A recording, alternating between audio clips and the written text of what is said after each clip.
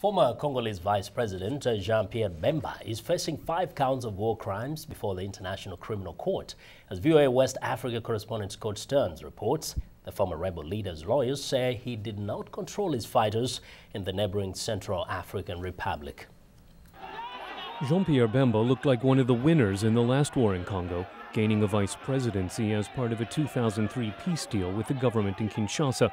But he lost the elections that followed and was charged with treason when his militia fought with government troops in the capital. Now he's in The Hague, facing 3 counts of war crimes and 2 counts of crimes against humanity for abuses allegedly carried out 6 years ago by rebels from his movement for the liberation of Congo across the border in the Central African Republic. Sonia Robla is the International Criminal Court's press officer.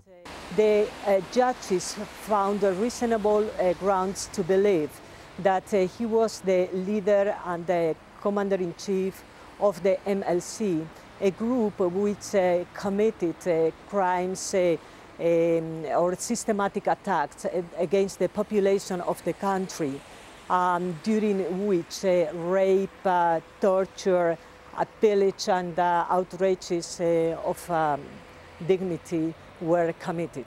Bemba ran his rebellion from the city of Badalit. It's known as Versailles in the jungle for the series of palaces built by Mobutu Sese Seko during more than 30 years in power. An extravagance of spending that included Chinese craftsmen to hand detail an emperor's compound at a time when the people of what was then Zaire were among the world's poorest. During an interview in Badalit 9 years ago, Bemba's rebels were already in the Central African Republic's capital of Bangui, where civilians were beginning to complain about human rights abuses. Bemba blamed the attacks against civilians on the Congolese army of then-President Laurent Kabila.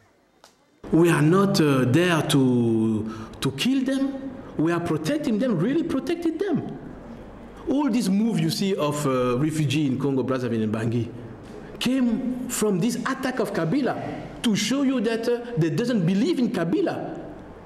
They don't like Kabila. That's why they run away. But I think that you may start and see the move of people coming back also, because they know the MLC soldiers are there, and they know the MLC soldiers. Our code is very strict. Bemba's lawyers in The Hague say his rebels were not under his control when they helped put down a 2002 coup attempt in the Central African Republic. Prosecutors say Bemba organized systematic rape and murder to terrorize civilians so they would not support those fighting to overthrow the government in Bangui. Scott Stearns, VOA News, Dakar.